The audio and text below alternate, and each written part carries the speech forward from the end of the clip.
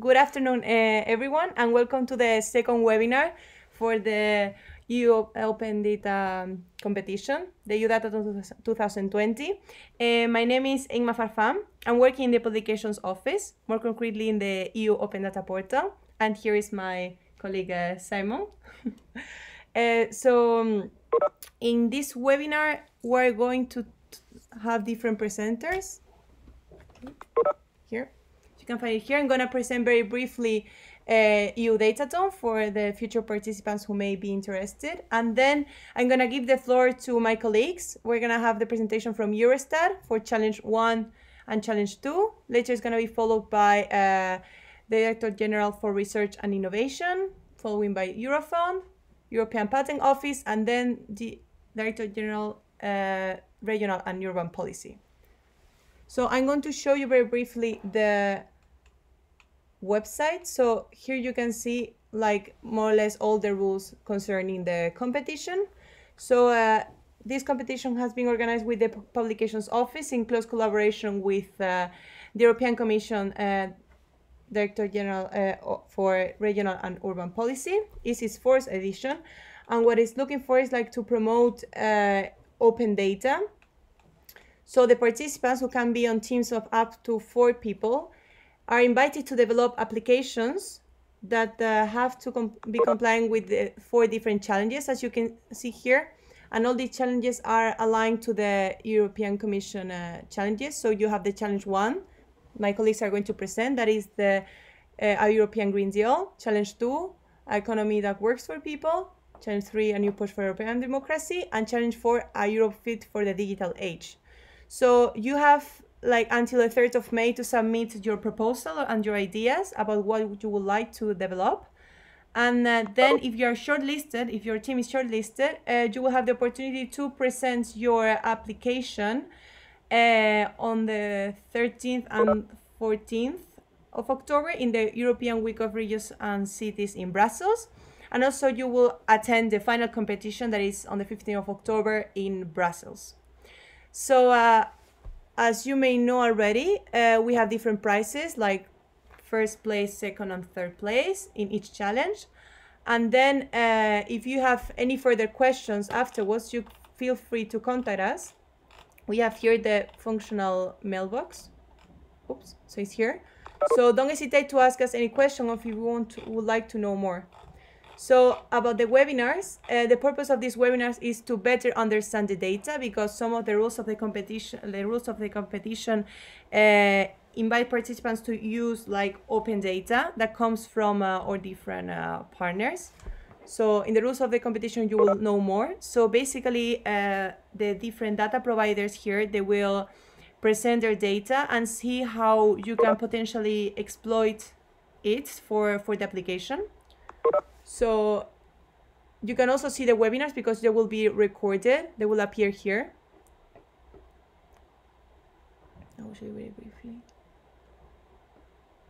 Okay, so here you have all the different speakers and the different challenges they will present for about and the time. And here you have the first one from last week. So then I give the floor to my colleagues. So Eurostat is going to start presenting for the 1st challenge and the 2nd challenge, my colleagues Mikey and Paul. So I give you the floor, and I will be monitoring. If in case you have any further questions, please, you have there like a chat box, so you can directly type there the questions you may have. And at the end of the presentation, I will ask my colleagues the presentation, like these questions. So, okay, the floor is yours. Thank you, Inma. This is Mike Bouwmeester. Good afternoon to everyone. I will first make sure to share my screen. So I hope that that is visible now. No, again, it's moved. We can see it. Yes. Thank you. Okay, good. Perfect. Thank you very much for the confirmation. Okay, so you can see the screen now. That's perfect. Just to briefly start over again, my name is Maaike. I work at Eurostat, the Statistical Office of the European. And this will be basically a live demonstration of the Eurostat website to show you the statistics available on the European Green Deal. So I'll just focus on challenge 1 only. My colleague Paul will take over for me later to present challenge 2 to you.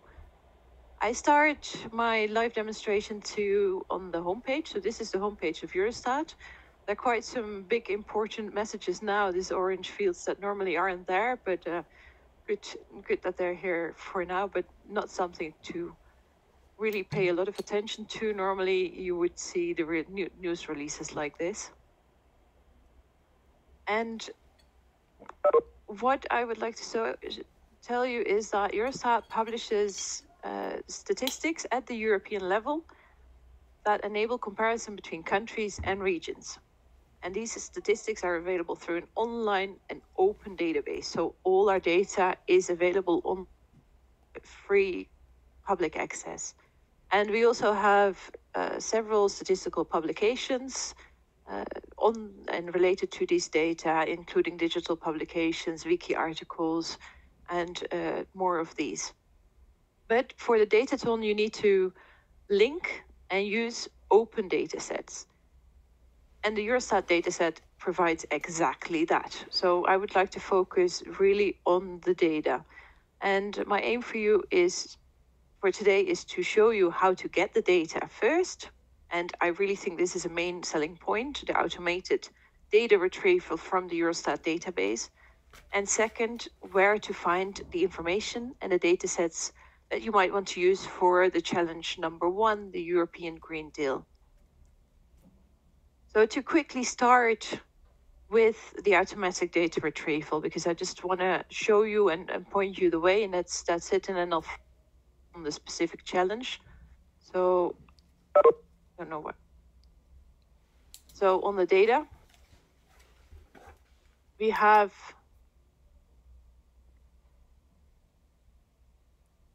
let me see. Okay.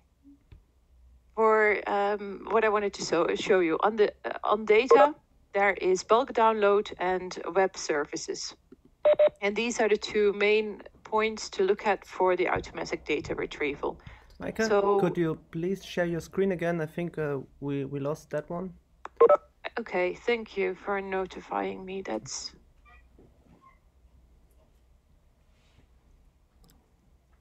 okay. Let's try again. Very good. We're back. Thank you. Okay, perfect. So I'll just go really back to the main page here. Show you what I want to focus on first is the data. Let's see. Should get a drop-down menu. Yes, here we are. So,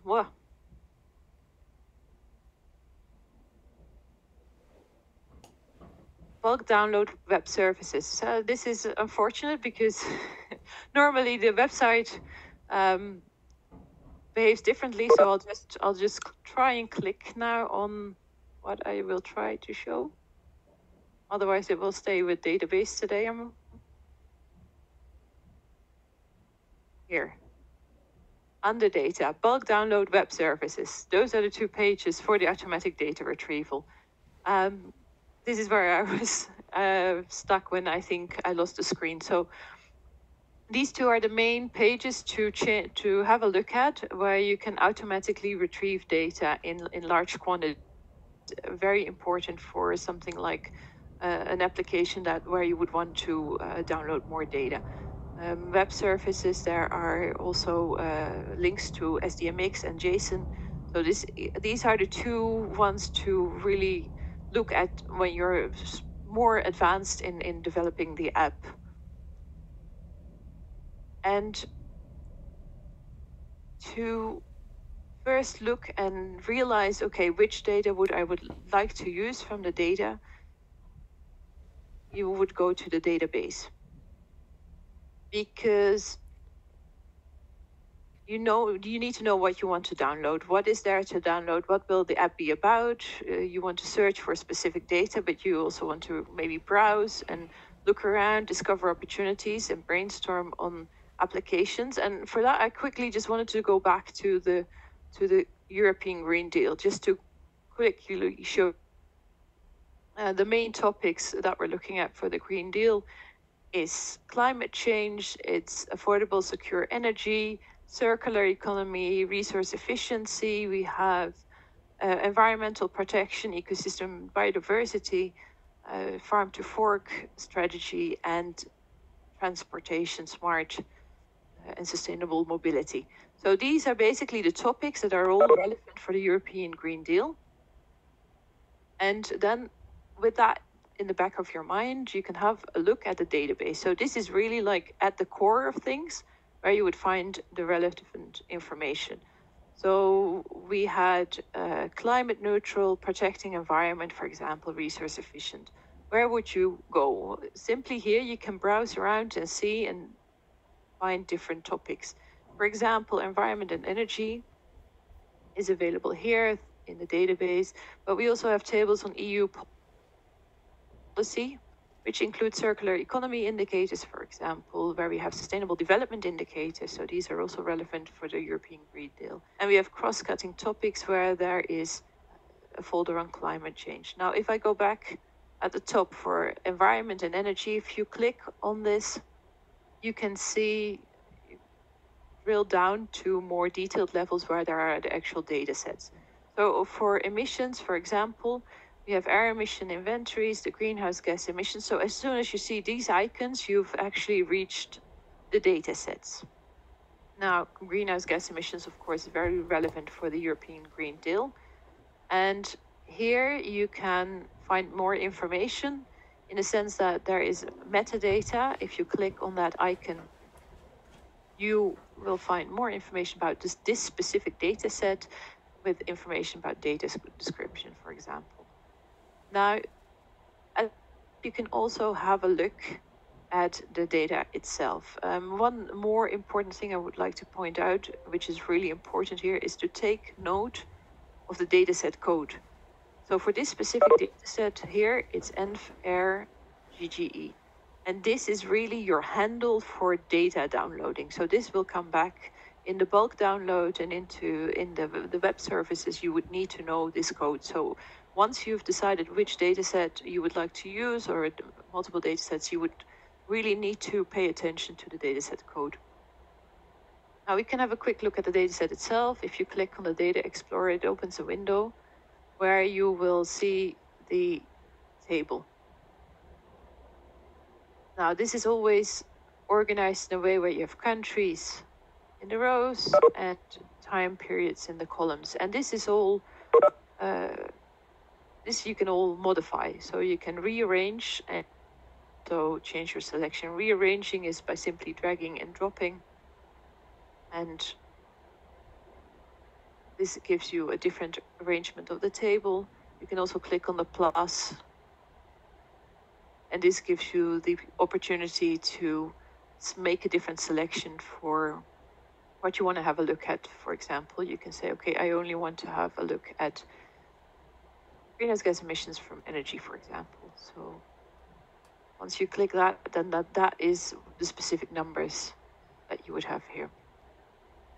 Now, there are possibilities also here at the top to take note of. Most important, again, a link to metadata, a link to download the data, and also useful a bookmark you can make to your specific selection. If you click on download, there are multiple possibilities again, but this is really like a manual way of downloading the data.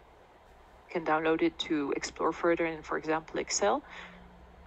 If you really want to use it in an app, I would again refer you to the bulk download and the web services for automatic data retrieval. Now, this is the database. So this is quite, well, it's just a structure of a data tree, and it doesn't give you a lot of background. It doesn't give you much information about what is here. So if you really would like to look more first at the themes and the information that is available, the other possibility is to start with browsing statistics by theme. And if you look at that page, that really gives you kind of a starting point to each of the main parts of the Eurostat website.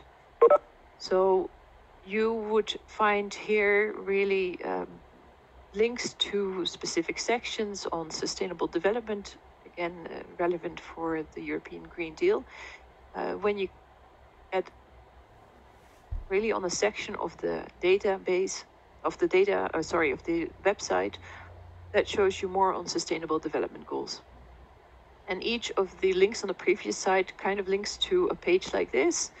And all of these landing pages have more or less the same layout. There's an introduction, there are highlights on this specific topic, and you find direct access to, again, indicators by goals and tables, but also publications. So this really allows you to look in more detail at a specific topic, find the related publications, find wiki articles that are written on this topic. So this gives you a lot more context on a specific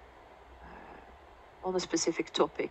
But again, to know what is actually available in terms of data, the way would be to go back to tables. Now, of course, sustainable development goals is not the only section that we have. There's one for circular, shows you much more on the circular economy, also with different visualizations. Here, on the left-hand side, you can click off these icons to find and get to these different highlights. And again, on the right-hand side, tables, publications. So this is all basically organized in the same manner. We also have, if we go down here, it's more the traditional statistical domains, environment and energy. Environment is relevant. Climate change is very relevant, as I said, so we can have a quick look at that page as well. So here you can see each of these. If you go back to the data, to the browse statistics by theme, you kind of go to the same starting point from which you can find more information. For climate change, again, we have visualization. I'll quickly show. So this page on climate change is more like a portal that brings together really different datasets from across many domains at Eurostat, but really with a view of climate change in mind. And so this visualization, for example, shows you the greenhouse gas emissions, and here you can click through to some others. So just to get a bit of a feel for the data. Of course, you can download the data yourself, make a graph, but this gives you a first quick picture of what is there, what is the trend. And you can up here select countries to compare if you would like to do so. So this way you can see the data for these 3 countries at the same time. So this is a nice tool to just get a quick feel for some of the data. And these type of visualization tools are available across domains. But again, the European Green Deal has a lot of different, it's hard to go into details at the moment.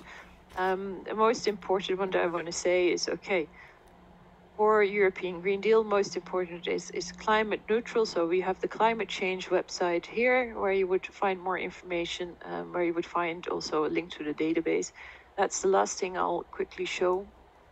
There is, when you go to these pages, as I said, if you go into direct access to and you click on database, you again get like a data navigation tree, but just a small part. So it allows you to really focus on that part of the database tree that is relevant for this topic. So at Eurostat, we have a lot of different data that is relevant for the European Green Deal. As I said, sustainable development, circular economy, among others. There's also health, for example, because the European Green Deal is about well-being of people. Forestry, agriculture, so farm to fork strategy information would be found there. Environment, energy, climate change. There's a lot of information. I'd like to conclude my tour with this, and I would like to just hope that I conveyed that there's really a lot of information, and I'd like to invite you to browse around yourself, have a look at the different sections. There's a lot of detail to discover. Browsing around helps you to really get a feel for what is there, and then with the use of the ID or the dataset code that I showed you, you can really go and retrieve the data you need. And I'm happy to answer questions, but we've agreed that we would do this after the presentation of my colleague Paul. So I'd like to give the floor to him now. Thank you very much. Thank you very much, Thank Mikey. you. Yep. Thank you, Maaike. So my name is Paul. Now it's my time to turn to share my screen with you.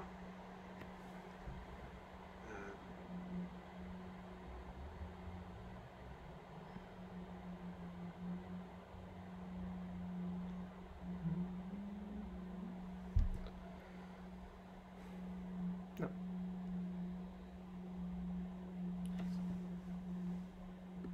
You see my screen? Yes, yes, we can see it. Thanks. Thank you. Thank you. So, I work in the Macroeconomic Statistics Directorate of Eurostat, and my pleasure to also to show you some of the data that we produce for everybody to reuse and to analyze on the economy in particular, and also a little bit on the social aspects of it, because the team is called Economy That Works for People. Maaike showed you already some key aspects of our website and where to find data. I will show you more specifically data on gross domestic product, GDP, on government deficit, on inflation, and on unemployment. These are four what I think are key indicators that are used for economic policy making.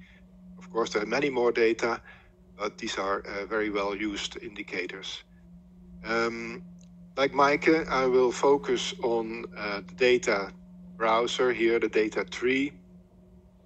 But I'd just like to emphasize, as Maaike did, that if you're more interested in automatic downloads, the bulk download services are for you. So my purpose here is to really show you what kind of data, where maybe also which part of the data tree you can find the kind of data that you're looking for, so for you to use. So we go first also this page that Maaike also showed, which shows you a little bit the breakdown of statistics that we produce.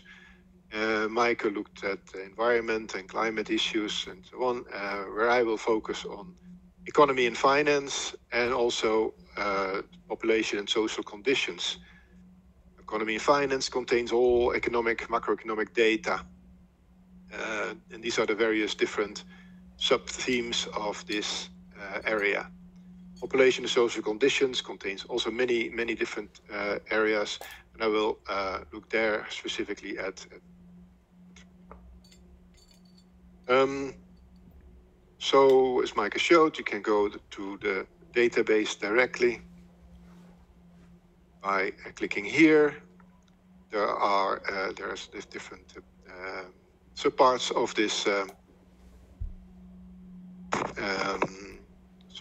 this database. There's here the database by themes that will really go into the database and the details, and all the data that we produce are there. There's also tables by themes, which are more of a selection of indicators that are selected already and also can easily be visualized. I will show you that at the end.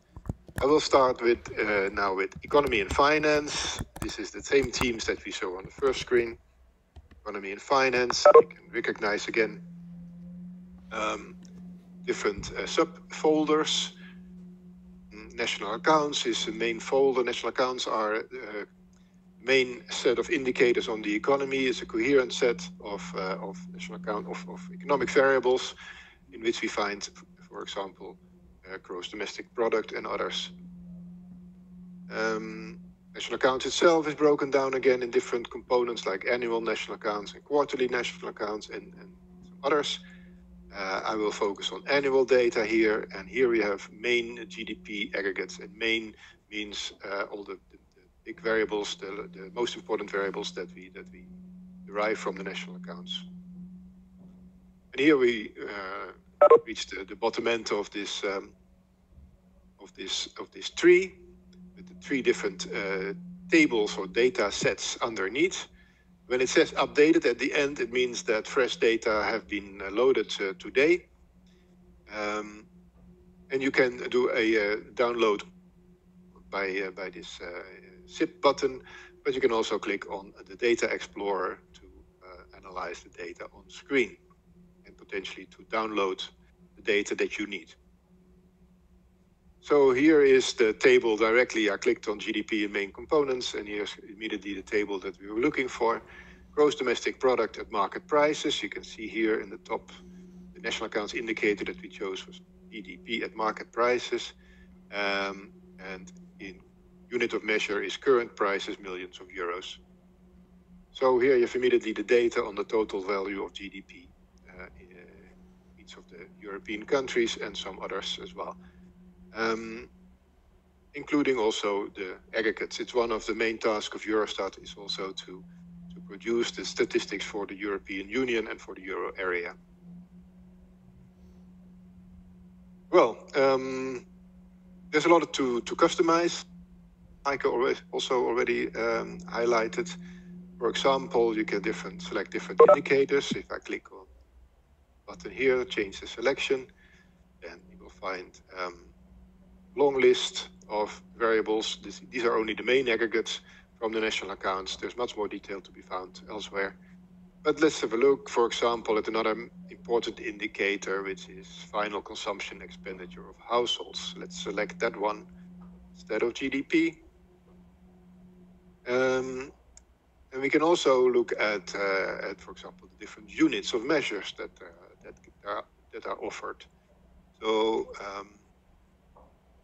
there are many already selected here, pre-selected. An interesting one, if I just deselect all this, would be, for example, percentage of GDP. So now we're looking at household final consumption expenditure as percentage of GDP. Click on update, it will then select these numbers, and you'll find them on the screen or ready for download or exploration. A nice feature, also worth mentioning, is that there are sort buttons here. You click here, data are sorted by the columns that you click on.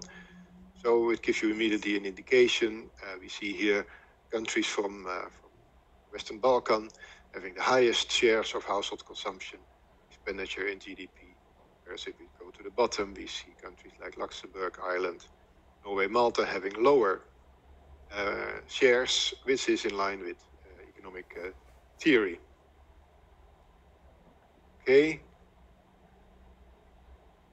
This is annual GDP. Effectively, when we release data on GDP, it's usually quarterly data. Our growth rates, the GDP growth rates that we publish on quarterly data. I will not show that to you, but you can find that here in the main GDP aggregates of quarterly national accounts. Right there, the most recent economic growth rates. Maybe a reminder as well, Mike mentioned it already, but when you want to download these numbers more in bulk format, it's very useful to find first the codes of the data sets that you want to download. Let's look at something else. Another very important indicator for users is the government deficit. You will be aware of the so-called Maastricht criteria that specify that member states should not have a government deficit that is higher than 3% of GDP. And if you're interested in those data, you can find them here under government statistics. Go down to government finance statistics, deficit and debt. The government deficit data set immediately. You will find the percentages that we are looking for. I click again on the sort button, the latest data for 2018. You will find that Luxembourg is the country with the highest government surplus, whereas Cyprus, Romania, France, Spain have the highest government deficits in this year. Also of interest for the Maastricht criteria are the debt data. Sorry, that's in the same data set here. I just have to find another variable, namely consolidated gross debt. Select that one as well. Then select here variable. You can see here the percentages that are relevant also for the Maastricht criteria. It specifies that debt should not be higher than 60% of GDP. Just one last example of an important indicator for users, for policy making. This is inflation. And this you find under the prices domain, where you find the harmonized index of consumer prices, which is the official inflation measure of the European Union, and which is used by the ECB for monetary policy making. So interest policy is based on these numbers. And the headline indicator of the HICP is the annual rate of change on a monthly basis. We're comparing prices of the last month with the same month of the previous year. So it's annual rate, but monthly calculated. Click here again. You'll see the latest data for the total inflation measure. Last month we have data for the Euro area countries is February. For all the countries is January. So find the European Union and Euro area inflation numbers, and then for each of the states. Highest inflation is currently noted, if you want to know, in Hungary and Romania. This is the total inflation measure. If you go on selection again, you can see there is a large number of subcomponents of the inflation as well. You can add inflation for food or for other interesting products. For the last indicator that I wanted to show you, which is unemployment, I will not use the database, but I want to show you something else, namely the tables by themes.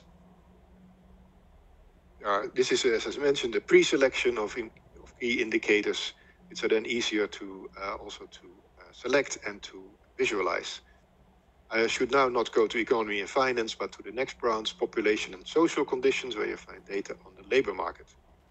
It's here, the labor market. And I was interested in unemployment numbers, so they are found here. They are the result of the so-called labor force survey. Main indicators are here, including unemployment. Let me select the total unemployment rate, and there's an extra button here. You see the data browser tool that we are developing. It's still in beta, as you can see, but it's maybe worth mentioning it because it's a nice visualization tool of key tables. So here you find the data table again in the same format with countries in the rows and years in the columns. But then there are different options here to immediately create a line chart or a bar chart or a map. So a line chart, click here. These shows by default then the unemployment rate of the European Union and the Euro area. But you can select by clicking here also other countries. You want Belgium or Greece, for example. And you see the big differences in the developments across the countries. And there's also then the option to make bar charts, which look like this. Different ways of percent as well, if you can arrange the views there. So you have a bar chart per year in this case, or indeed, this is always nice and attractive, a map of the employment data. Nicer, I will select 2018, for which all countries have data. Out a bit, you can see the entire European Union, and the darker the color, the higher the unemployment great. See the disparities in Europe, nice visually. Well, I think that is what I would like to cover. Some key indicators on the economy, an economy that works for people, as the theme says. I hope it is helpful for your work. As Mike said, also I'm willing very much to answer any questions if I can. So looking forward to that. Now I give the floor back to colleagues from the publication office. Thank you, Paul. One question would be, how is the availability of the data? So can we find data for all member states, for all the different categories? In principle, yes, for all these the indicators that I showed, certainly. All the key indicators, the main data sets have data for all the European member states, but also EFTA countries and to a large extent also candidate countries. In some cases also non-European countries are included, like US and Japan, just for comparison. Of course, there are other data sets where maybe completeness is somewhat less, but on the whole, we try. Most of the statistics that we produce is based on regulations that obliges all the countries to produce these data in a comparable way. Okay. Maria, do you want to question? It was about the data that Maike showed us before. You also shared some visualizations. Is the raw data behind it also available? I mean, once somebody browses through the visualization, can they access the data behind? Maike, are you answering that, or? This is certainly the case. So for the visualization I showed, I don't know if it would take too much time, but for these visualizations we show, usually directly below, there are links to the data sets. Okay. So there you would find directly the different data sets where you can download. And basically it comes down to all the data that we publish, that we have in our publications or elsewhere in visualizations. We indicate again by using the dataset code where the data comes from. So you should be able to always find back the dataset itself as a downloadable file in whatever format you would prefer. And another question I wanted to ask: when we are in the table view, we see that you can select some variables and parameters. But what if we want to have access to the full set of data? We would need to go to the bulk download? If I may answer that one, maybe if you look into, I don't have the screen shared anymore, but in the data tree, over every data set, there is two buttons. One is for the Data Explorer to go into the viewer that we have just demonstrated. The second one was labeled as zip file, and in this zip file is basically a download of the entire data set. So there you would, I think, would answer your question. Thank you can download every data set in one go. And I can just quickly add to that also, when you're in the data browser where you see the table at the right hand top corner where there's the download button, if you click on that, there are different options, and there would also be one that says download the full data set. Perfect. So thank you very much for your presentation. So if you have a further question, you can of course contact us directly to the functional mailbox. So we also encourage you again, like to the participants or potential participants, to write your questions, and later we can just go back to them or ask the speakers. So okay, now is presenting Pavel from Directorate-General for Research and Innovation. So Pavel, the floor is yours. Okay, thank you. Hello. I will start sharing my screen. Okay. Hopefully it will work. Yes, working. Thanks. Okay, good. So, hello again. I will present you the data about the EU R&I funding. So, how the EU is funding the research and innovation. It is now mostly done through the Horizon 2020 program. This program is managed by the multiple DGs, and here in the DG R&I, we are in the Common Implementation Center. We administrate the implementation of the program. So Horizon 2020 is the biggest EU research and innovation program. It has almost the budget of 80 billion euro. So this 80 billion euro will be spread across 7 years. So right now with 2020, we are entering the last year of the program. Speaking of the data, is that we are now talking about the Datathon. So, and for both of the challenges, the challenge 1 and challenge 2, the core is Horizon 2020 EU research project is a mandatory dataset. So I will now present you what the dataset contains. There is a slight difference comparing what my colleagues from Eurostat presenting, as they were mostly presenting the macro data aggregated on the country level. This dataset is rather micro data. So I will guide you through the structure and what is the linkage of the individual data in this dataset. So I'm talking about the Cordis EU research projects. You can find it on EU Open Data Portal. There is the link below here, but also you can just search Google for Cordis EU Open Data Portal, and you will find it. On the EU Open Data Portal, you can find the files in the multiple formats, mostly as a CSV file or Excel files. So you can download it and files by yourself. And let me guide you. So let's define the scope of the data. So as I mentioned, it's rather micro data. So we have the data about 27,000 projects, which were currently funded through the Horizon 2020. These 27,000 projects has about 130,000 participants. These participants represents about 35,000 unique organizations, meaning organization participate multiple times.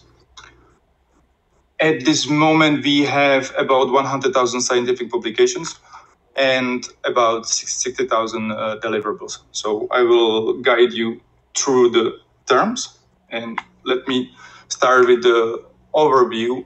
What is the interconnection between these elements, which I just mentioned? The core element is the project. So this is the project which has a research aim. The project has an organization. There, in the individual files, you will see there is a link. This link is mostly through the project ID. And for certain elements, the organization has also researchers. We identify the organization through the big.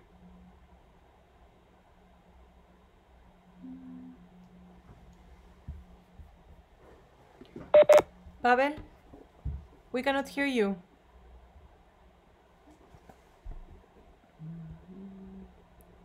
Hello, Pavel?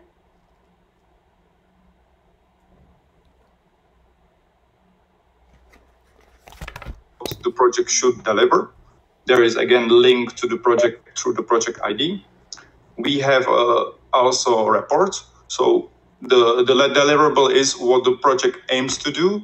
The reporting on the progress in terms of achieving the deliverables and the overall aim of the project. We have the scientific publications. So this is the list of the publications which are related to the project.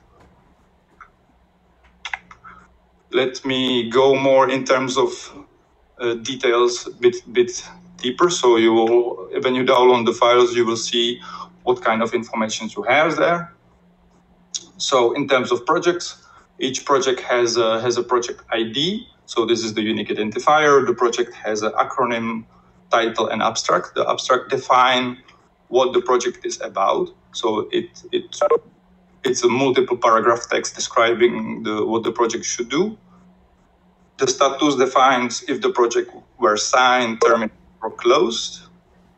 Then we have the topic classification. These are the topics related to Horizon 2020. So there are structure reference for other reference table, which defines what the topic codes mean. So we have the topics which funding schemes inside of the Horizon 2020. As is a rather big program, there are multiple schemes and multiple topics. You will find information about the dates, meaning when the project starts and project ends, and obviously the amount. So what is the requested amount from the EU for the project. Then we have organizations. So these are the organizations participating in the project. There is the link to the project table. So it's defined which organizations are linked to the project, so the project ID.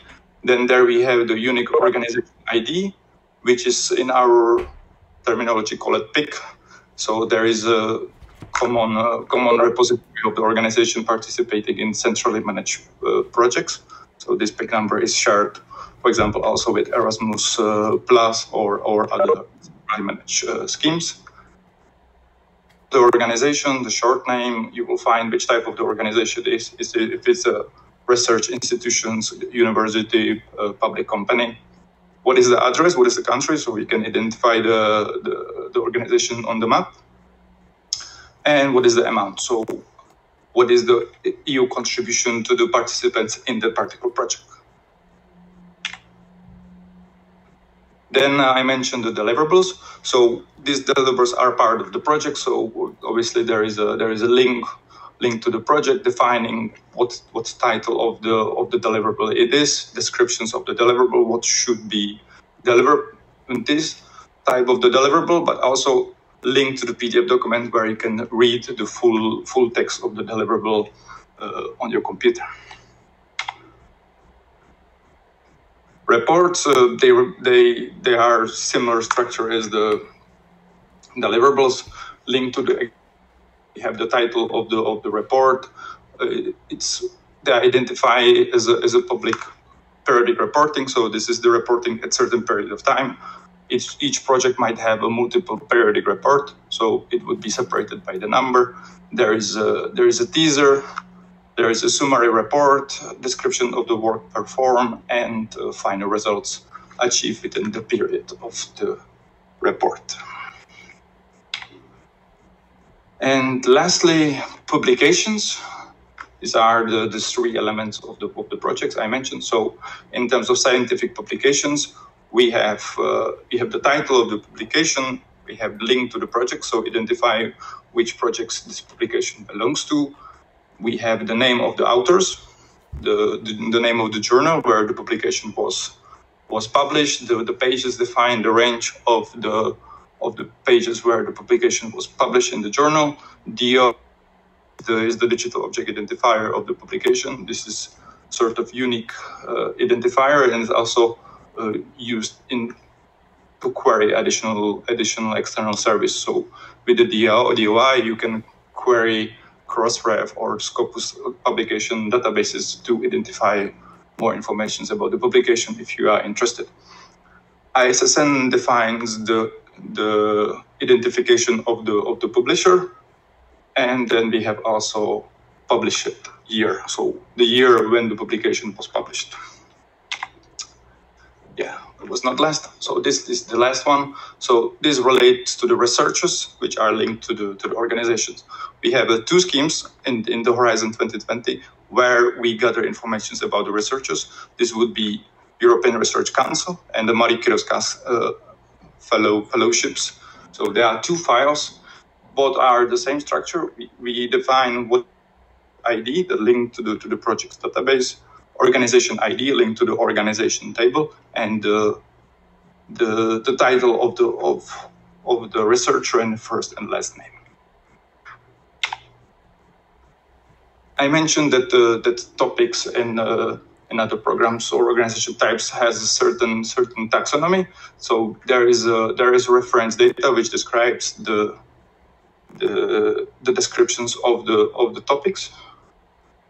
You can also find the programs of the Horizon 2020 also in other languages in these tables. So this would be additional tables related to the CORDIS dataset.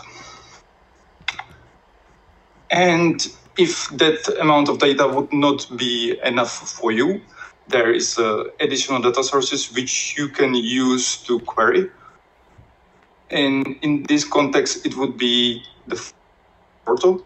The funding and tenders portal is the place through which the applications for the grants and also the management of the grants is managed through.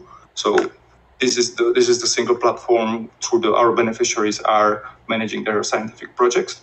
And this tool also give you option of certain additional APIs. So if you would like to discover more about certain topics, certain informations about the organizations, or define more informations about the Horizon 2020, there are APIs which you can query with the IDs and the references you find in the Cordis datasets, and this API can give you further information.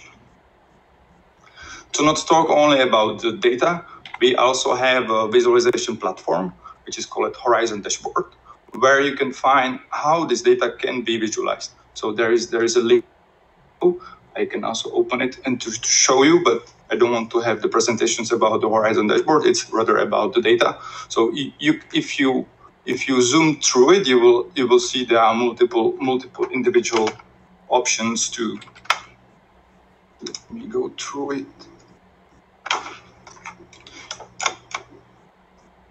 So we have multiple individual dashboards which doing visualization of the data which are available at the Cordis.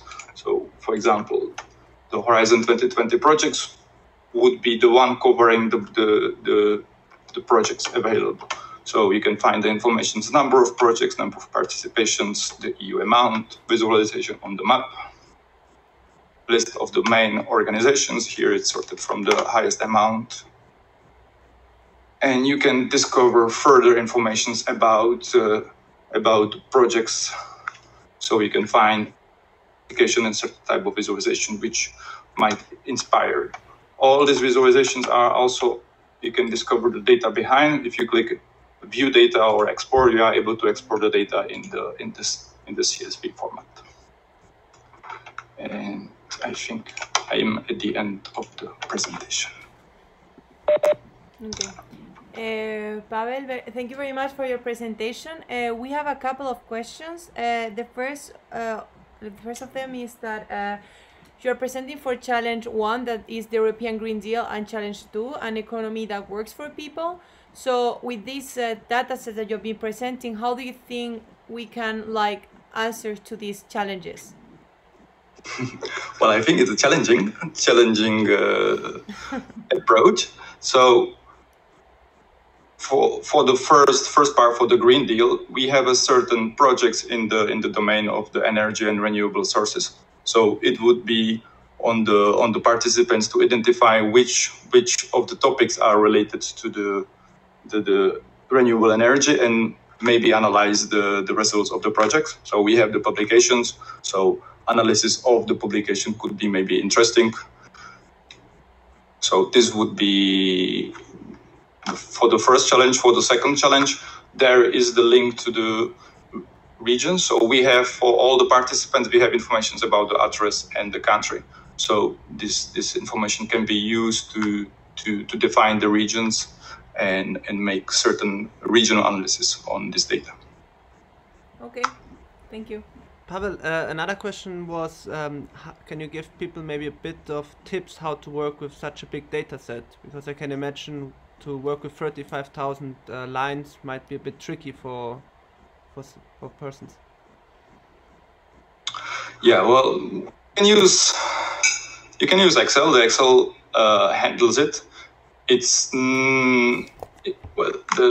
I think I would start with exploring not the full data sets, because there are multi-megabyte size and will slow down your computer. So I will work with the subset. So maybe, let's say 1,000 projects or 100 projects to touch the data.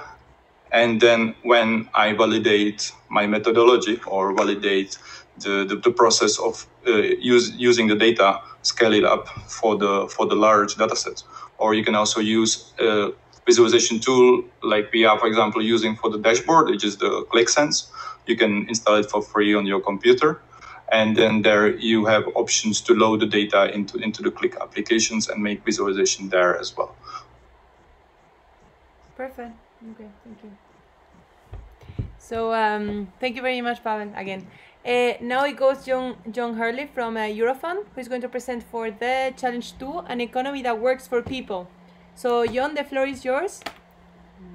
give us a second that we give you. Okay, now. Hello?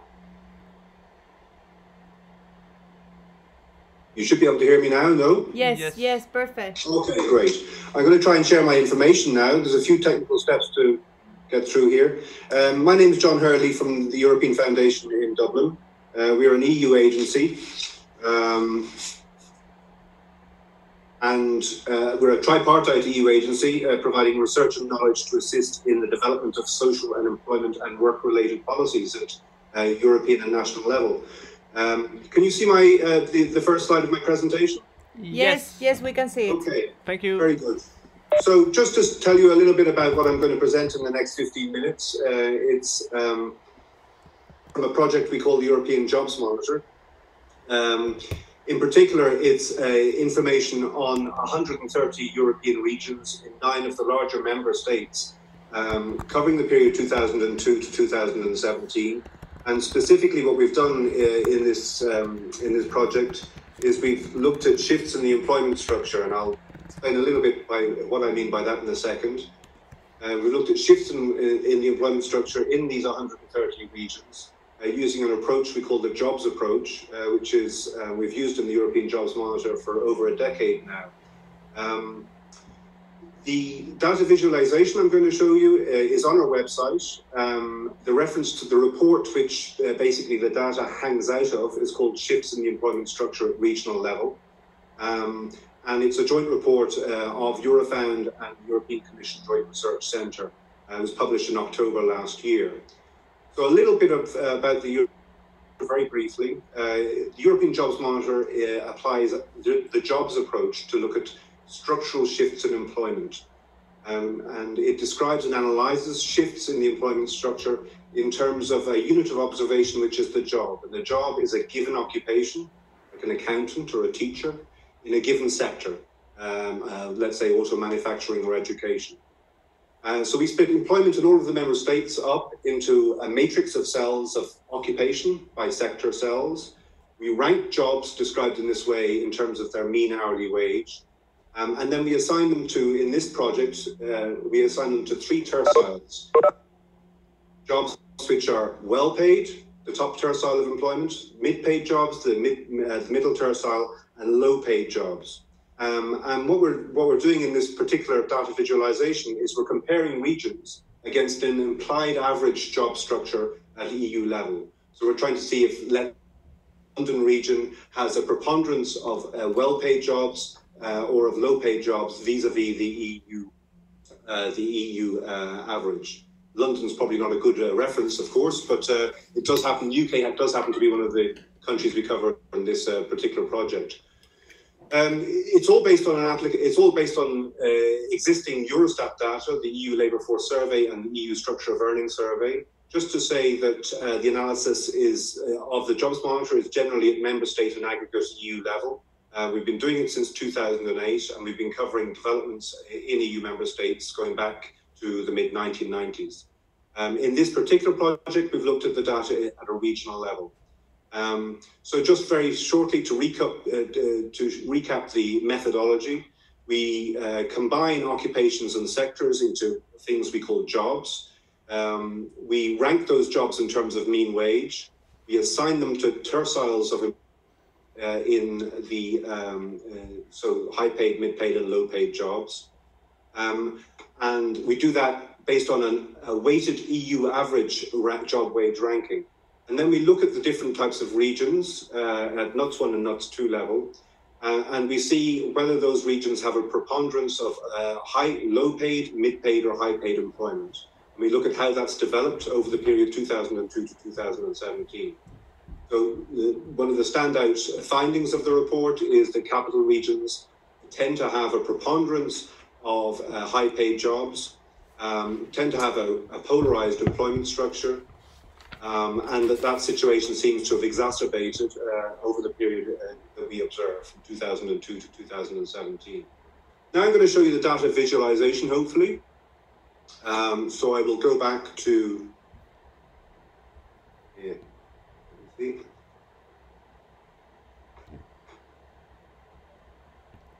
I don't know if you can see this. Do I have to share this? Yeah.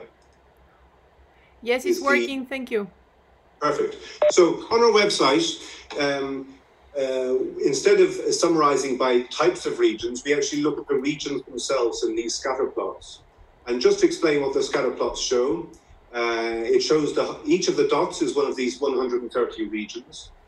The x-axis is the share of employment in low-paid jobs, and compared to the average in the 9 EU member states. On the vertical axis, we're looking at the share of employment in high-paid jobs, again vis-a-vis the EU average. So you have four quadrants of employment structure. Those in the top left quadrant are effectively have less badly paid jobs, less paid jobs compared to the EU average, and more employment in well-paid jobs. Those in the bottom quadrant here have more jobs, more employment in low-paid jobs, and less employment in high-paid jobs. Just to say that we are also capturing the mid-paid jobs by implication. Any of the regions that fall into this sector here, into this quadrant, have less employment in high-paid jobs and less employment in low-paid jobs. By implication, they have a greater share of employment in mid-paid jobs. So, just to say what some of the principal findings. All of the dots are coloured. The colours represent regions in particular countries. So the purples are Spanish regions. The brown are regions. The light blue are the Czech regions, and dark green are Swedish. Light green are Belgian. 9 countries covered in total. Let me just show you the full 9. There they are. And what I'm showing you here is the actual findings for 2017. Just to say that each of the capital regions are actually marked by the country codes. So they are separately, if you like, separately identified in the scatter plot. One of the crucial findings of this research was that basically there's a prevalence of high-paid employment in capital cities. They tend to have a higher share of employment in high-paid jobs and a lower share of employment in low-paid jobs. That's why they're in this particular quadrant. The only capital for which this is not, but even Italy, if we do a selection, you'll see that Italy, compared to the rest of the Italian regions, is comparatively to the left and higher. In other words, it has more employment in high-paid jobs vis-a-vis the other Italian regions. We covered 2 periods, so what I'm going to do here is I'm just going to show you what it looked like in 2002. So there has been some change, but basically most of the dots end up either in the upgraded or in the downgraded quadrants. There's a lot of information here, so obviously it might help to actually just concentrate on a smaller number of regions. So that's what I'm going to do here. I'm going to look first of all at capital regions alone. As I said, the first thing you notice about the capital regions is that basically they're most of them are in this quadrant. The exception is Poland. This is for 2002. Let's look at how they move over the period 2002 to 2017. Well, this is quite interesting.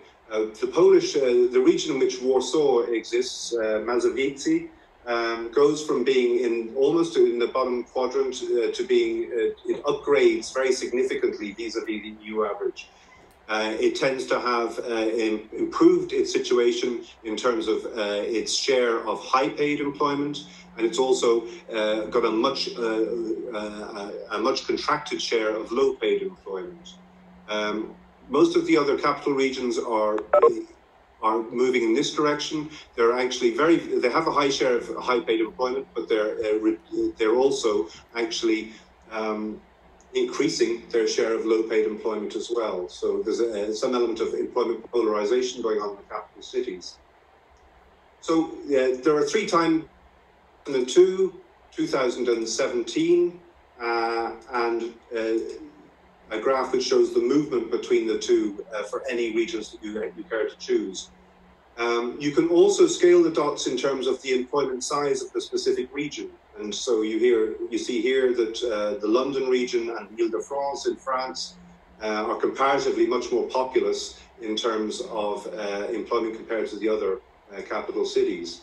Just to say that also, if you click on any individual region, you can pull up some associated data at the bottom of the page. So if we look at the Ile-de-France, for example, you just scroll to the bottom of the page, you see a table of supplementary data which covers some of the data which is included in the scatter plot, the share of employment in low-paid and high-paid employment, but also the actual employment in thousands in the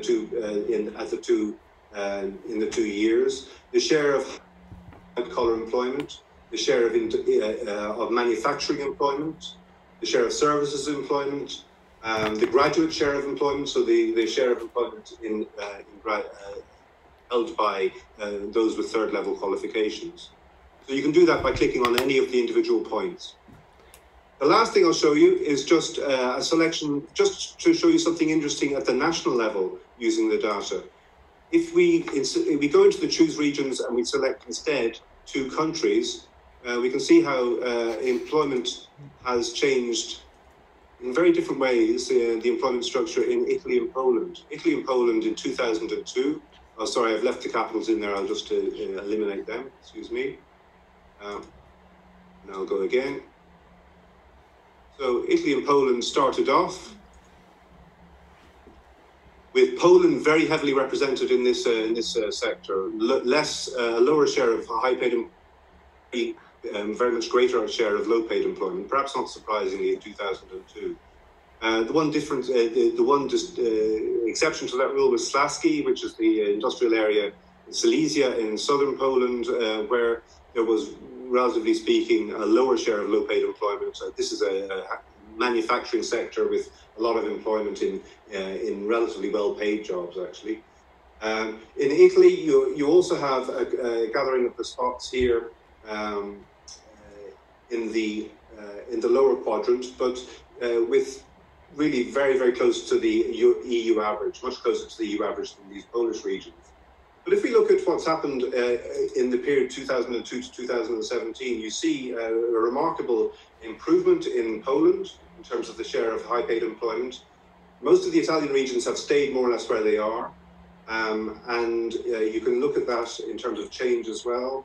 You can see that for all of the regions, Malopolski, Pomorski, there's a really rapid improvement in the overall aggregate shape of employment policy, whereas in Italy it stayed more or less the same.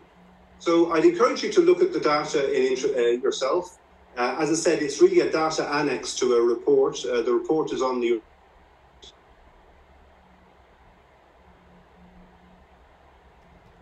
But we think the data visualization is very good as well, because it captures in some detail quite a lot of information basically in one interactive small website. So I'd encourage all of the users to have a look at it. I'm happy to answer any questions about the data that you may have. Thank you very much. Okay. Thank you very much, John, for your presentation. We have actually 2 questions from someone during the webinar. So the first one is one question about the European Jobs Monitor. Is the EU average and the local salaries calculated as PPP? The job wage ranking that we use to assign the jobs to tertiles is basically a weighted job wage ranking across all of the 9 member states that we cover. So in other words, we look at the German wage ranking, we look at the French job wage ranking, and when we make an employment weighted average of the standardized wage levels in each of those 9 countries to generate our EU job wage ranking. And so what we're showing is how individual regions deviate in terms of their share of good, well-paid employment and low-paid employment from that EU average. So the EU, by implication, the EU average has 33% of employment in in each of the three terciles. But each of the regions, each of the EU regions deviates in the ways that we're actually illustrating here from that average share. Great, thank you. And another question is, are the data powering the report accessible? The data are accessible. As I said, first of all, this is based on an application, effectively processing of existing EU data, which is the European Labour Force Survey data for employment and the Structure of Earnings Survey in order to generate these job wage rankings I've discussed. So that is the raw data underlying all of this analysis. But the actual data for each of the 130 regions is available here as an Excel sheet download on the actual web page that I've been showing you. So I guess you're going to circulate the slides. And so any of the users, anybody watching this presentation, I'd encourage them to look at the website, look at the report, and if they're interested, to actually download the data and check out the data as well. Okay, thank you very much. Let me ask you something. If I understand correctly, in this study of yours, there are not all EU countries included, right? That's correct. And the we reason limited behind our it, since you said analysis to the nine of the larger members where we actually had access in the labour force survey data to a regional identifier. So in many of the smaller member states, the NUTS regions classification isn't really it doesn't differentiate very much between regions. In Ireland, for example, the country where I am, there are just 2 NUTS regions. In all of the countries that we selected for inclusion in this report, there's actually a multiplicity of regions that we could actually cover using the labour force survey data. So that was partly informed our decision just to look at the regions in the larger countries. Also, in the end, we didn't want to have to deal with 280 or 300 different regional observations. We just thought the whole analysis would become intractable. So we thought that with 130 regions, we can just about present the data in a meaningful way, both online and in a report.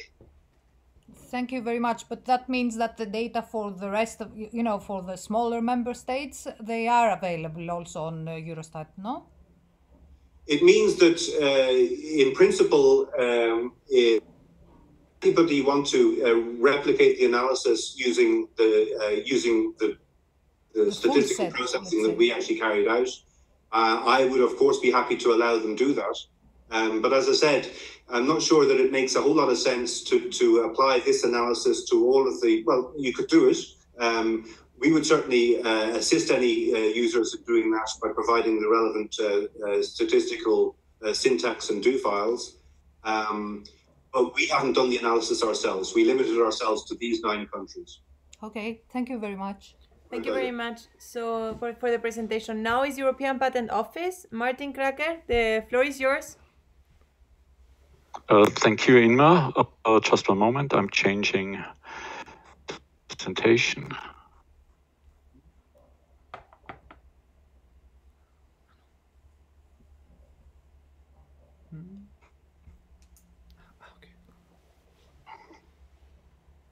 Great, we can see it. Yes, thank you. Yep. One moment.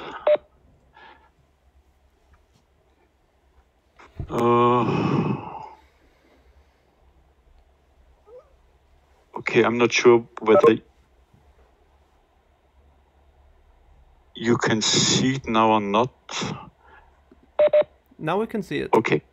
Okay, perfect. Okay, good afternoon from Vienna. My name is Martin Kraker from the European Patent Office.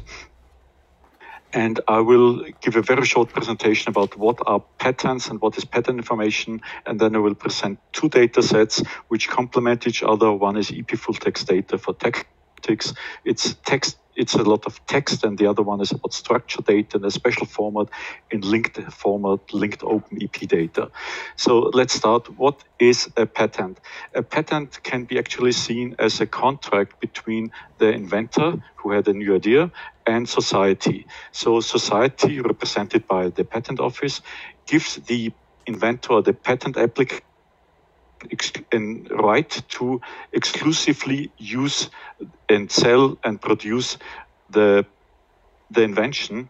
But on the other side, it's the obligation of the inventor to tell society how it is done. So another one can have another invention based on his invention.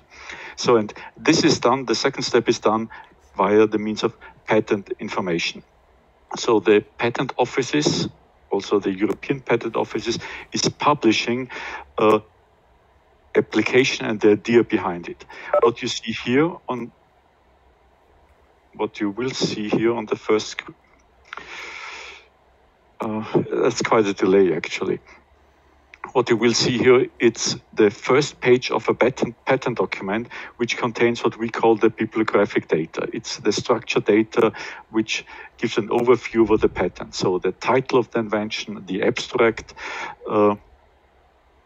the various dates when it has been filed for an application, when it has been published, the technical classifications, like in which area of the technology is it. There's a very detailed technical classification which I will explain later. There are links to former patent applications or related patent applications which represent the same idea but which have been filed in different countries. These are forming families. Their citations and can be based on another patent or can be based or can refer to some scientific literature. That's what we call bibliographic data. And on the following pages, there's the text and drawings and claims describing the background of the invention and also what exactly is the new part which is claimed, and that's the name of claims, which is claimed to be new and which where the inventor then gets a monopoly on that. EP patent publications, it might be a little bit complicated, so that's where there are some links to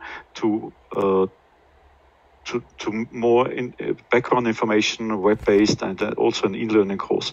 Actually, each patent application is published at least once, or if it's granted, at least. So you have to know that between the filing of a patent and the first publications, there is always a delay of 18 months. And then these publications are called A publications after the 18 months. It's either an A1 or an A2 publication. Details, please see the links above.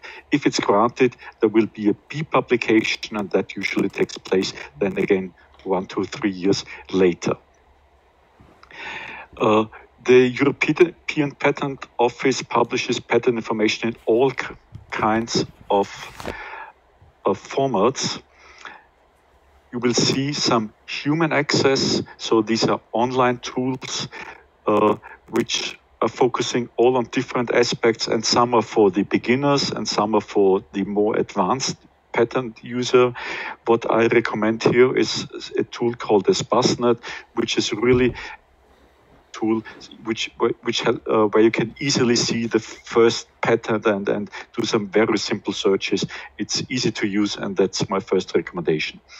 We also have tools, web services for machine-to-machine communication, and we also have data products, and I will talk about 2 data products, link data and that text-based product. Which brings me to the first one. It's called EP Full Text Data for Text Analytics. I see there's quite a delay between when I put it on screen and when you see it.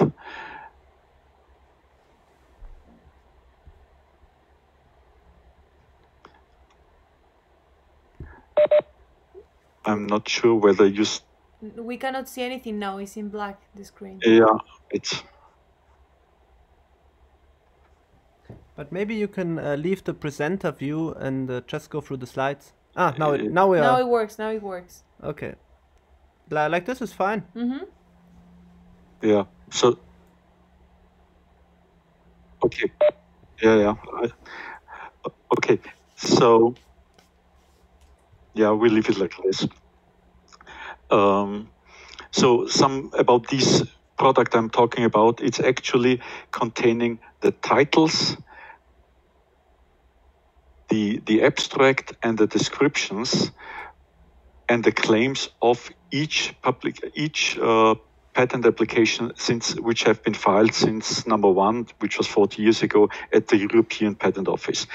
It's designed for really to easy to use, to immediately be usable without much data preparation for people who are used in managing large amounts of text, to doing machine learning, AI, linguistic research.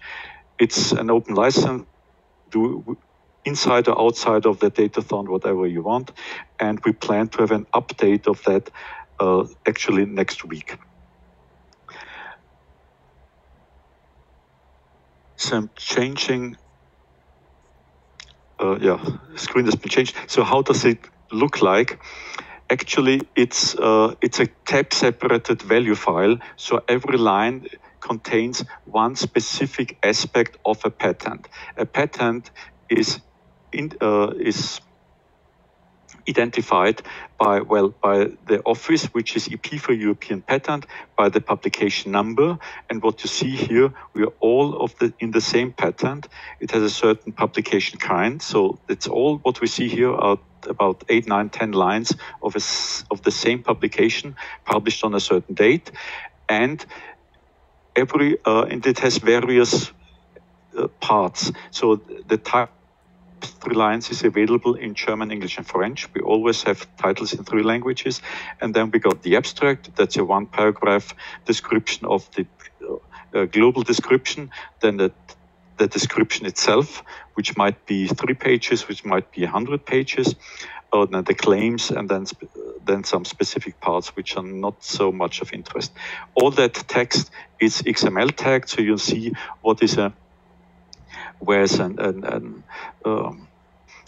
heading, a subheading, a paragraph beginning, even some tables and mathematical formulas are sometimes represented as XML.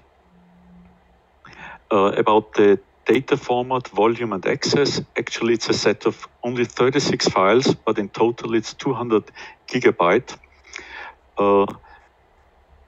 Every file of the 36 contains a range of 100,000 publication numbers. So the first file, number 1 to 99,999.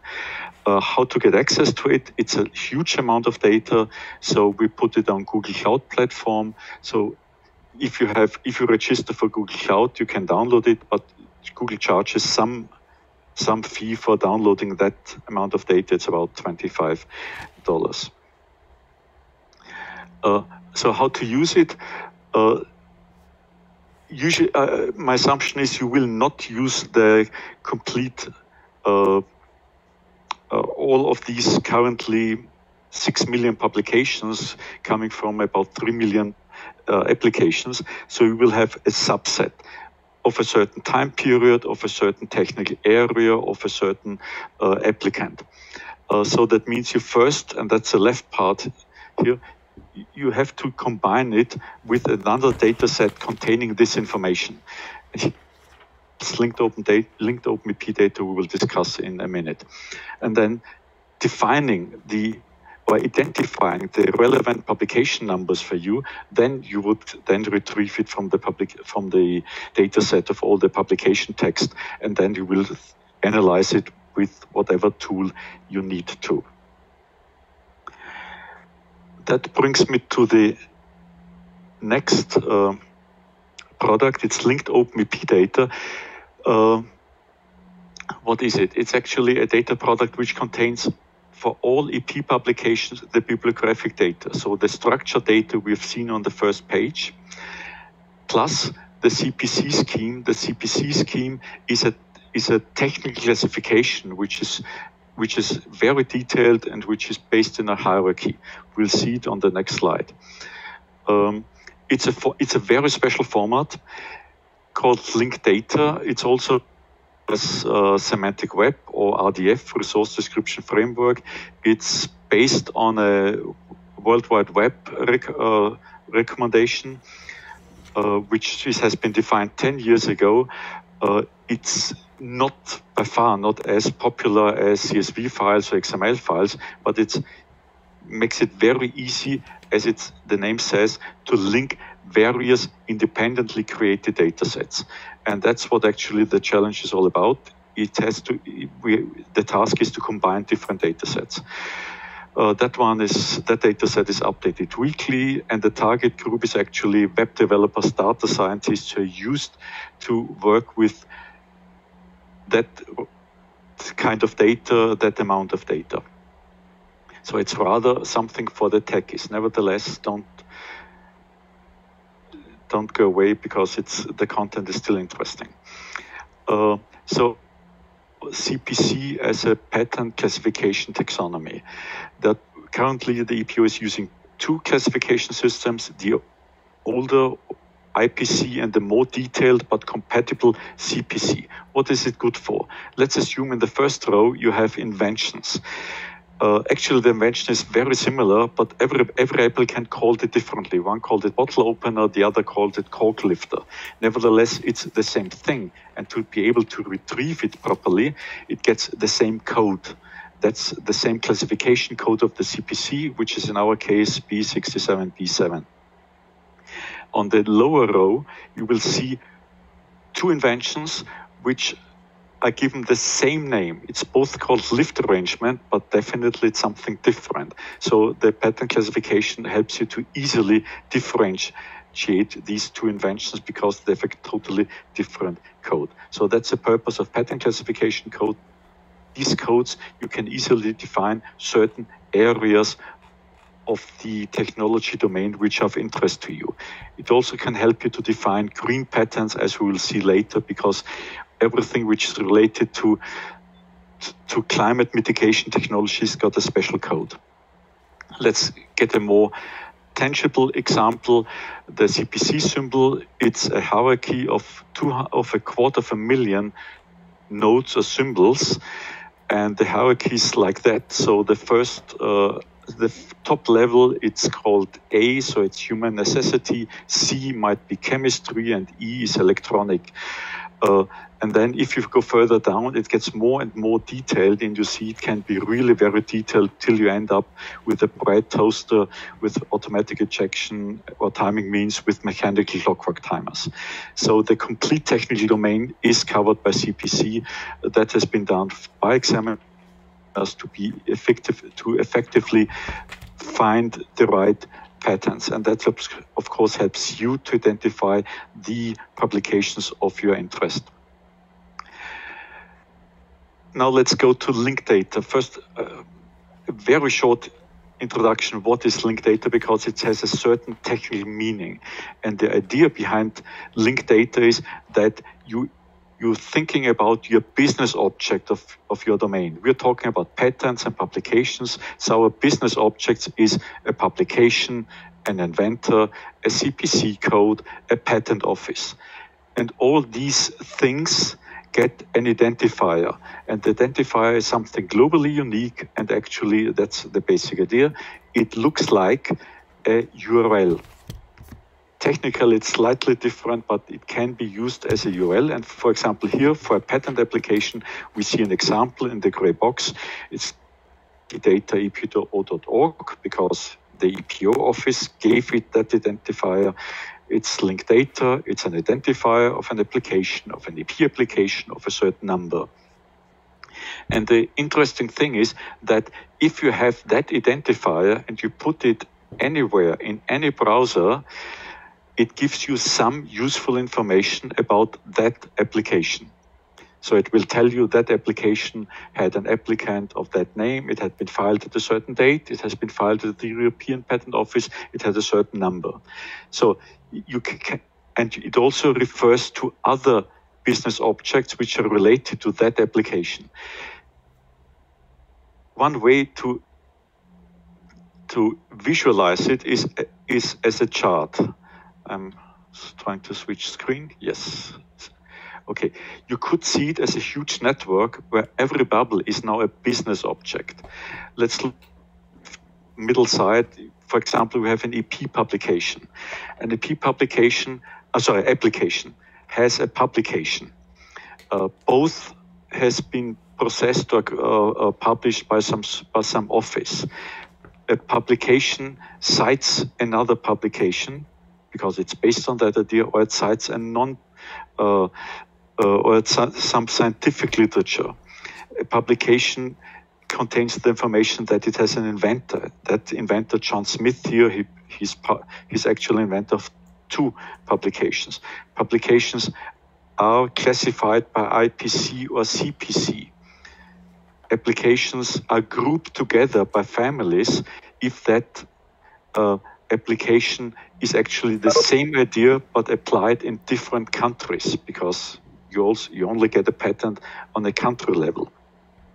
So that's a huge network, and you also on the right side, patent application can refer to some item outside of our data set. That's what the linking is. What you see here, our application, that's a Korean application. The Korean published their data set, the Korean Patent Office. So, and we can say, well, our patent, the European patent, is related to the Korean patent with the same technology. So it can be seen as a graph. So what is the purpose of that? What's the business value? You could say if an application has many members, so it belongs to a large family, that means that the applicant, the owner of the patent, invested a lot of money to get it granted in many countries. That costs him some money, so he believes the patent has some worth. Or you can see that's his market. If he files it in Germany, in France, and in UK, you know that he is a European market and he's not interested in China. You can see technology trends. You can see how many patents are filed for in a certain technological field and how does it develop over time. You will see 3D printing is something which was almost non-existent 10 years ago. Now it's on the rise. You can look at citations, like you follow up scientific citations. If a paper, a patent is cited a lot, it's obviously important. That means it has a high value. You can look at persons. You can see that John Smith obviously filed 2 patents. Probably he filed more. So it's an interesting person who is as good. He's probably well known in that technical domain. We saw Cordis before. Cordis contains organization which are funded by the European Union. One can see whether these organizations also fund. We've seen it's mostly universities. Universities are also filing patents here. You could see the authors of the publications in Cordis.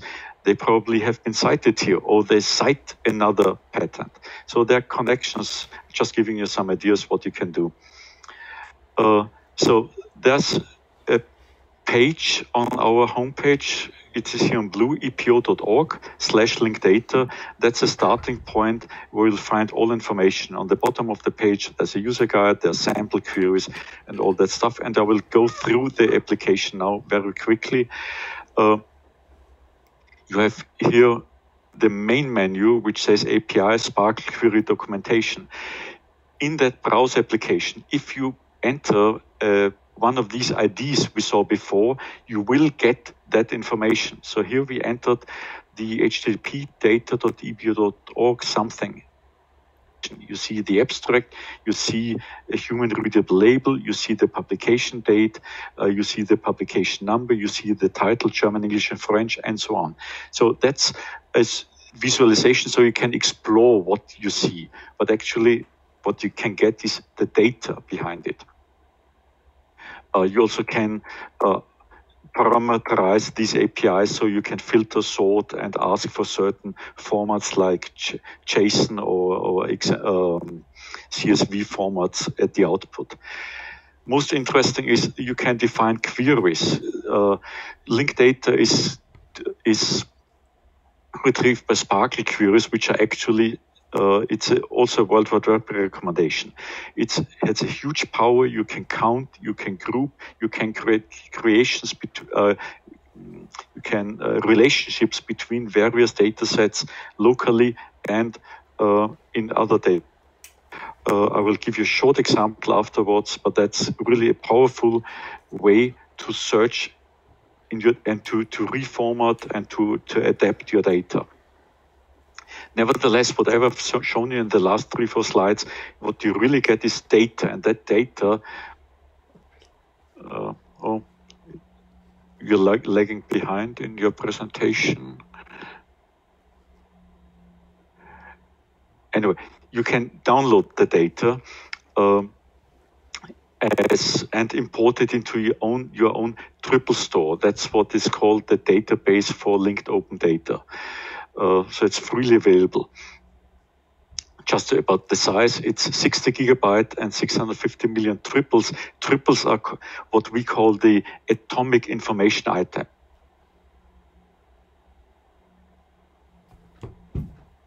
Okay. Hmm? Hello?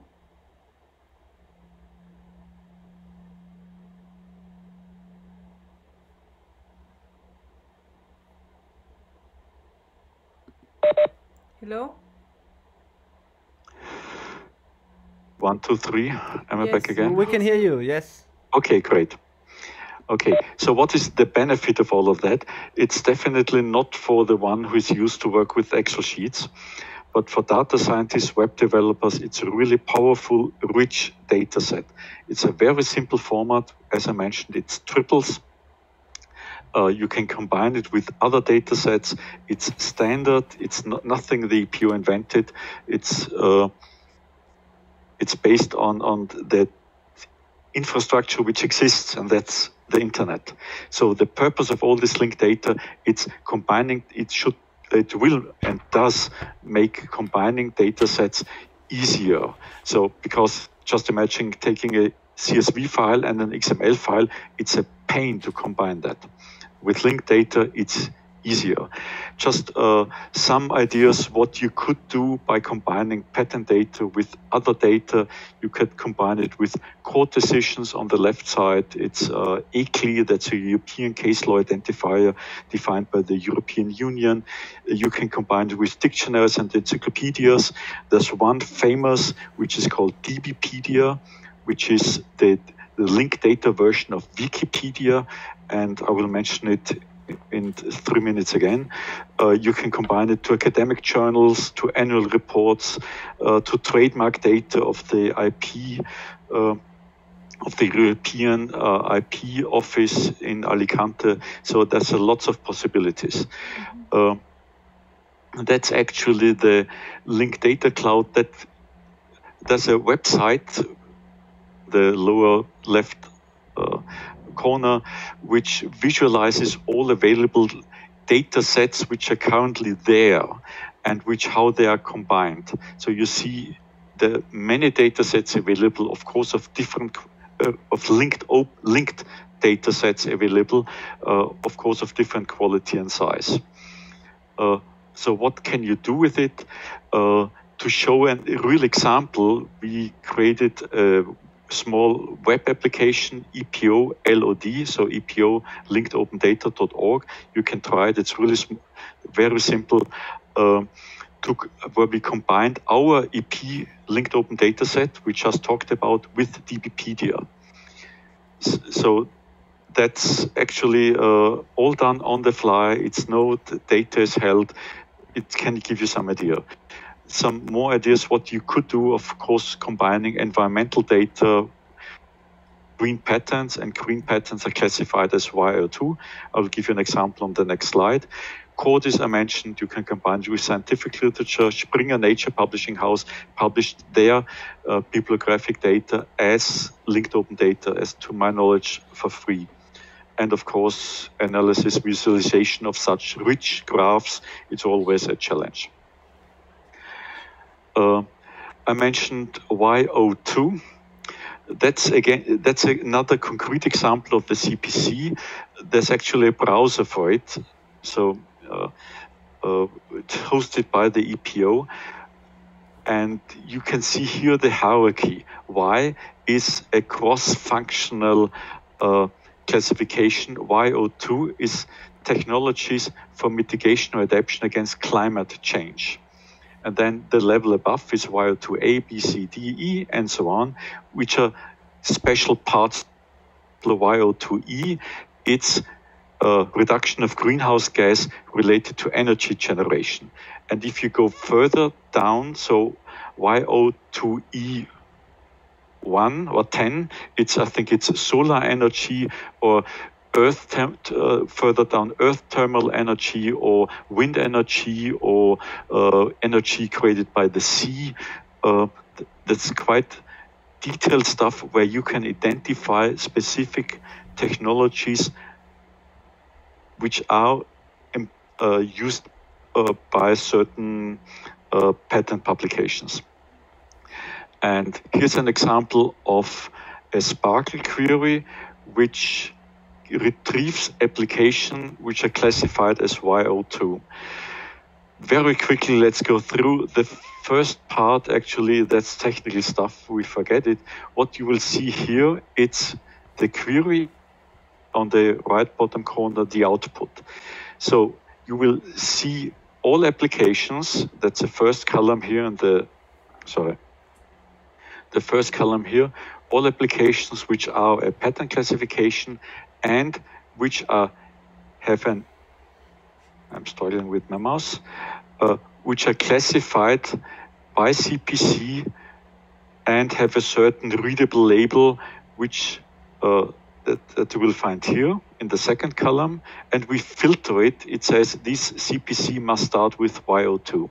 So that's why all the CPC entries we see on the second column of the table start with YO2, like D10 or E10 or whatever.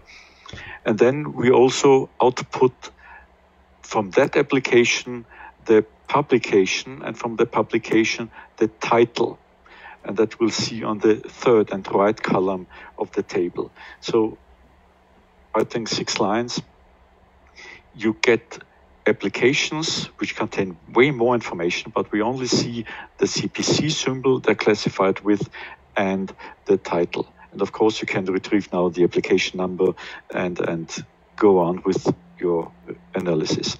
So there are a list of lot of resources. That's my last slide. I'll leave it here. You can make a screenshot. Just want to mention, general, there's a lot of information about patents. Patents, it's not easy to understand, but we got discussion forums, we got a help desk, linked open data. We have a webinar, a 1-hour webinar next week, or you can see a recording of the next week's webinar or from an elderly seminar. We got documentation. It's all actually here. Or the references and the pointers on this page. So, and that concludes my presentation. I'm happy to answer any questions. Okay, thank you very much, Martin, for your presentation. So, I would have a question. For example, you mentioned we could also link it to Cordis, and I think that would be quite handy. How would you propose to do that? Or where can we find similar things to link the patents to the projects? I don't know Cordis well enough, but I've seen the content of it. So, I mean, it looks like there's an overlap between what you call a project partner organization and an applicant. Because our applicants are universities, larger companies, smaller companies, and that sounds similar to your side. Or an author of a Cordis project publication, he might also be an author of a scientific publication which are cited by our patents. Ah. Nice. Also, of course, the technical domain. You have some technical I don't know, Horizon 2020 you got some subgrouping of that. And if you say, well, it's about, I don't know, electronic mobility, then you will have to look up what are the CPC codes for electronic mobility, and then you will find the corresponding patents. But of course, you have to think there's a delay of 18 months before it gets published. So for Horizon 2020, where they will be more or less coming now, and if somebody files a patent now, it will not be visible before 2022. Well, if I may to comment on that, is we have informations about the patents, but they are currently not in the EU Open Data Portal. We are working on it, but I didn't mention it because I don't think it will be in coming weeks. But I think in the second part of the year, the patents list with the IDs, which could be linked to the European Patent Office, will be available. That would be great, yes. Yeah, super, thanks a lot. Thank you. Would you recommend some, because you know your classification system, would you recommend some categories that would be pertinent to challenge 2 in a way that categories you have already mentioned, classification is pertinent to Green Deal, let's say? Yeah, everything which is categorized by 102 or a subsection of 102.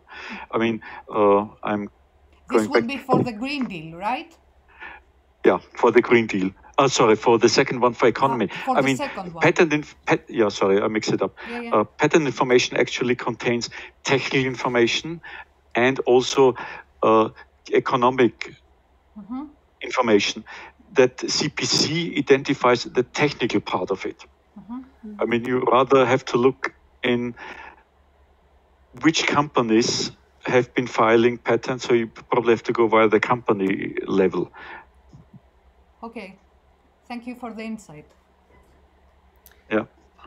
So, well, thank you very much, Martin, again. So then just to close this second webinar, it will be the Directorate-General for Regional and Urban Policy.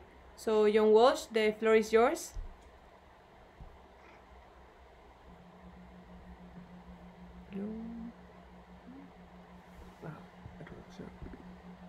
Hello? Yeah. Hello? Yes. Hello? Yes, we can see you. You can hear us now? Yes, yes, we can see you and hear you. Screen? Can I do this? Yeah, it works perfect. Thank you. Great. Okay, very good. Thank you for this opportunity. My name is John Welsh. I'm here with Jose Pinto from our communication unit. We'd like to talk a little bit about the structural and investment open data platform. In particular, the ERDF and regional development funding and social funding, which represents about 1/3 of the European budget. So then with our colleagues from Horizon, we represent close to half of the European budget. On the open data platform, this is the home page. I just want to point out a number of things. The data catalog is accessible.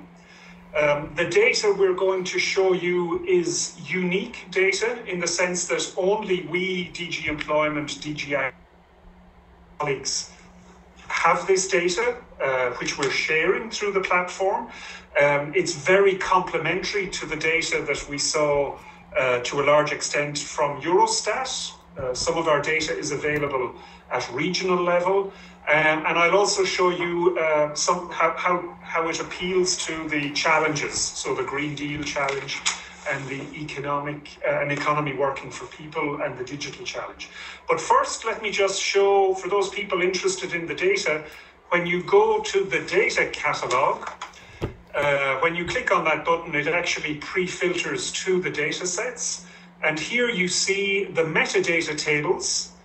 And you see that these first data sets here are all about financing. You see data sets on the current programming period on the planned financing, which has thematic details in it that I'll show you in a minute. Implementation of that investment. So these are just the plans in this data set. Here you see how the money is flowing. Has it been allocated to specific projects, and how are those projects progressing? Are they spending the money? Here you see about the actual EU payments made by program.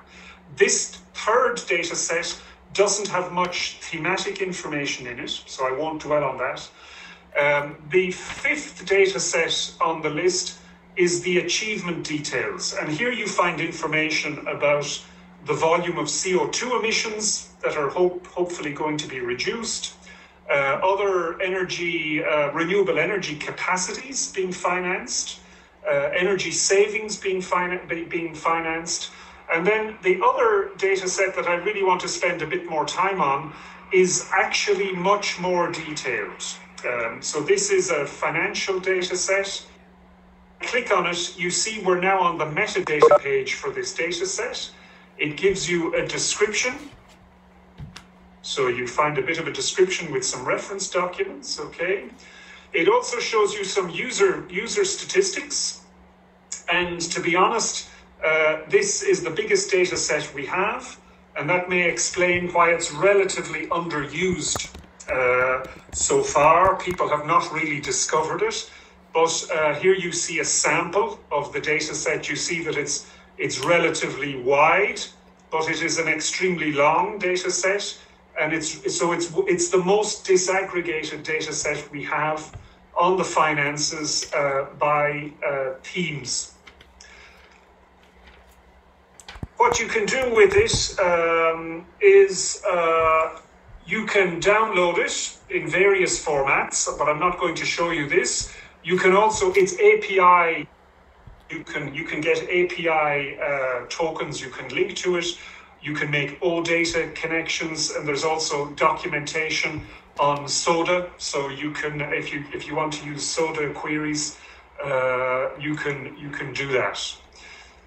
What I'm going to do now is jump to the slides, which are just here, bear with me.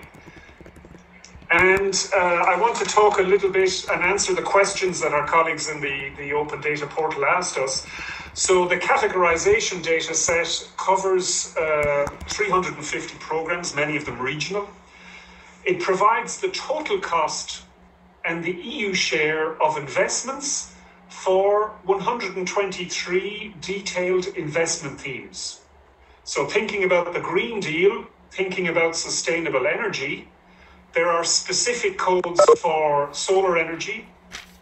So we're tracking the investments in wind energy, in biomass, in energy efficiency in buildings, energy efficiency in SMEs. So we have quite detailed thematic information in there. I'll show you some of the things we've been able to do with it. Here's the link to the specific data sets that might be of most interest. And this third one here is the most detailed. It's that big data set we were just looking at.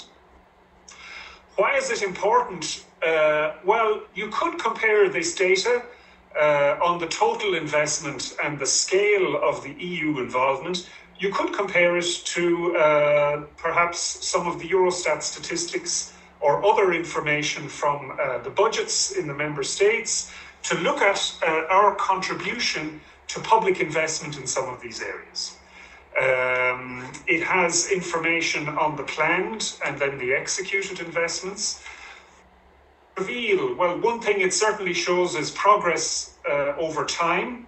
It's annualized, so you can see both where there are delays and where there is already very quick implementation of some of the investments. We also provide a reference table, what we call a lookup table, to allow you to map the programs to NUTS regions, so potentially combining some of this information with information from Eurostat. I said at the beginning, the data is unique in that we collect it from many programs, 350 programs. They report annually on the progress. We provide it in annual time series. Another interesting thing you can do with the data is look at how investment plans change over time. So sometimes it can be quite dynamic. What could be improved? Well, what sort of people bring? The data itself is quite complicated. I'm going to finish with one of the visualization tools we have developed, but there are many other things that could be done. For instance, using Eurostat data on population by region, you could compare the volume of EU investment on Green Deal themes per capita. So you could take our money, look at the population and see where is the more intense investments taking place. We don't do this. So that would be something new.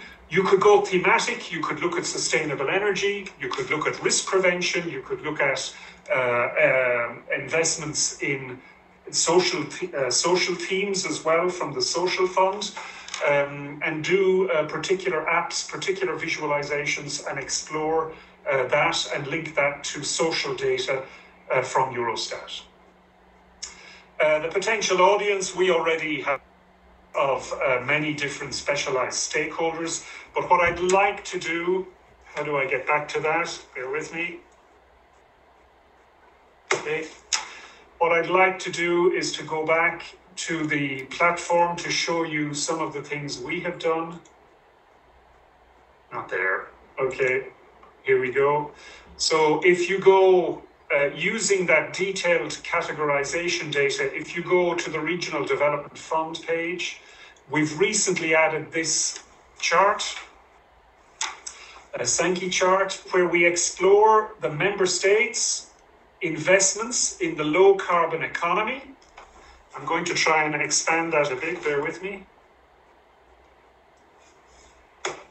Okay, so the member states in the low carbon economy, which is a high level theme, one of the Green Deal themes. You can see here that we have others. Environment action in the menu above. We also have climate action, it must be higher up. Climate change action, low carbon economy, and then you see the detailed themes over here. So this is as far as we have got so far in presenting what types of investments take place under the low carbon economy. But look, you can check the progress in delivering that investment. This is the way we like to present it. You could also look at it as there are still investment opportunities. There's still money that has not yet been allocated. So in that case, around 25% of the money for energy efficiency in public infrastructure has not yet been allocated. Using the data, you could explore. If I click on this, it's a nice little tool. We can focus in on this energy efficiency in buildings, public buildings. We can see the average rate, take it back to the member states. Okay, so we can also filter on this side. So this is one little tool we've developed. And if you want to see the full complexity of it, it looks like this. The last point I would make, this is run, here's the link to that data set as well. You see it just under the title. So the data set, as we said, is open, it's API driven. The last point I would like to make, let me go back to the top of this page, is you can also explore some of the stories that we have been able to put together. For instance, in the area of green growth, climate tracking, more than 20% of cohesion policy is allocated to climate tracking. These stories are built on top of the data sets, and it's our attempt to explain the total volume that is being invested. This is the project pipeline, okay? And this is the actual spending compared to the plan. So here you can see that the data is annualized. Here you see the fund overviews. And then here you see the detailed themes that are counted against climate tracking. So we're very transparent about this. And this is all driven. You can drill back into the data set that's driving all of this. This is just one example of what we've been able to do, but we hope that some of the developers out there will be able to explore this data, perhaps contextualize it with Eurostat in the area of the Green Deal. I focused on the Green Deal, but of course we have other themes as well. If I go back, and then I'll finish on that, if I go back to the home page, you see that we also have other themes such as digital, okay, that's also in the categorization. We also have DG Employment and DG, our investments in social inclusion, labour market and skills. So there's a lot more information in there that I haven't been able to develop. If you have questions, we're delighted to help. Okay. Wait. Okay. Thank you very much, John, for your presentation. Well, so this is the end of the webinar too. Thank you all the speakers for contributing. So to Eurostat, Directorate-General for Research and Innovation, Eurofound, European Patent Office, and Directorate-General for Regional and Urban Policy. I hope that this webinar was useful for you, and we invite you to link the different resources that the speakers presented here for submitting your proposal. And we really hope it's going to help as well to tackle the different challenges. Don't forget to submit your proposal by the 3rd of May. And if you have further questions, just don't hesitate to contact us through our functional mailbox. Once again, thank you very much for joining. And this webinar will be very soon available in the website, so you can see it again if you need it. And see you in the next webinar. We have 2 different webinars next week. We have one on Thursday and another one on Friday. So for further information about who is presenting and for which challenge, we invite you to go to the website to have an overview about what's happening. But yes, thank you again, everyone. Have a nice day and weekend.